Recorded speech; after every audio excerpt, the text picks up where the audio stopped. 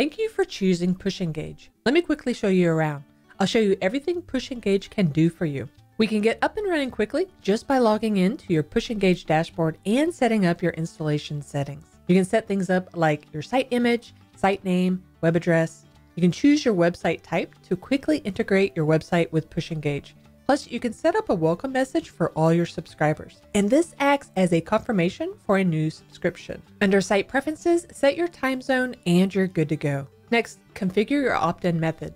There are several dialog box styles to choose from. Okay, let's create our first notification. From here, just fill out the general information like your notification title, the message that you want to convey, the URL, add an image, and all the changes that you make. You can easily see a preview on the right so you know exactly what it will look like to your visitors. You can also choose to create multiple calls to action for your message or quickly add a larger image here. With notification duration, you can keep the notification open until the user interacts with it. Next, you can choose when to expire notifications, and this can be anywhere from 0 to 28 days. We recommend that you keep this setting low, so if someone takes a break from the internet, when they come back, they won't see several messages from you all at once. Next, you can easily add UTM parameters for your notifications right from your dashboard, so you can quickly track how the push notifications are performing. And for scheduling options, you can either choose to send the notification immediately or for a later time. You could also choose your time zone or theirs. And you can even set up a repeat schedule. Now let's look at audience selection. If you want to send this notification out to all of your website visitors, then you can skip this part and send the notification.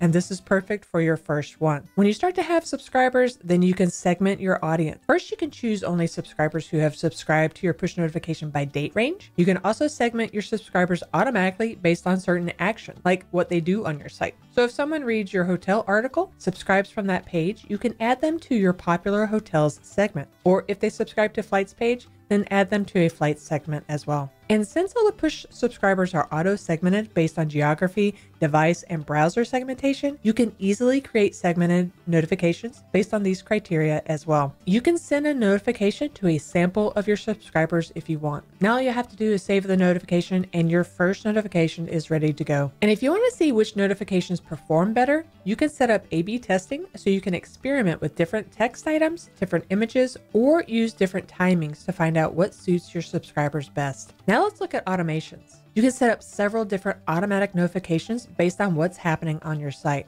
First, you can set up a drip autoresponder where you create a series of push notifications under each drip. For example, this would be great for bloggers to send a series of, say, the best hotels to visit to the folks who subscribe to your hotel segment on your travel site. And if you have an e-commerce store, you can quickly create a cart abandonment autoresponder, so if any of your subscribers leave without purchasing, they'll be reminded to come back and complete their order. Now, what if they haven't purchased yet? That's okay. You can even set up a price drop notification that will let the customer decide the price point that they would buy the product, and then they'll get a notification if that price drop happens. Plus, you can personalize your drip campaigns even more with attributes. So you can add things like their name, city, price, just to personalize the campaign just for them. And you have several trigger options to choose from. For instance, you can do a browse abandonment notification, and this is perfect for a price page. So if someone browses your pricing page, but they don't make the purchase, then you can follow up with them using triggers. Or you can create your own trigger campaign. If someone started watching your video, but they didn't finish, you can do product review requests, you can save item alerts, and any other trigger that you can think of for your website.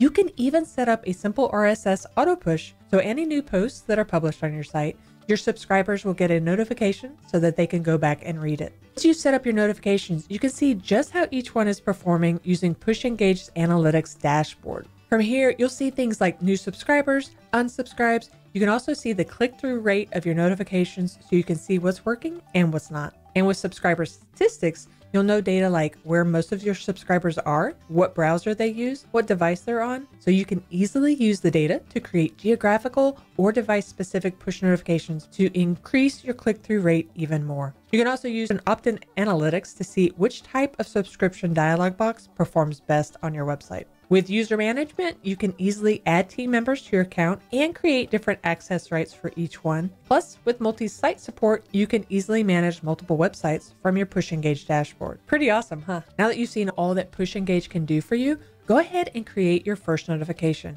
And if you have any questions, you can check out our helpful documentation area or just reply to the email we sent. The PushEngage team is here for you, and we're happy to help.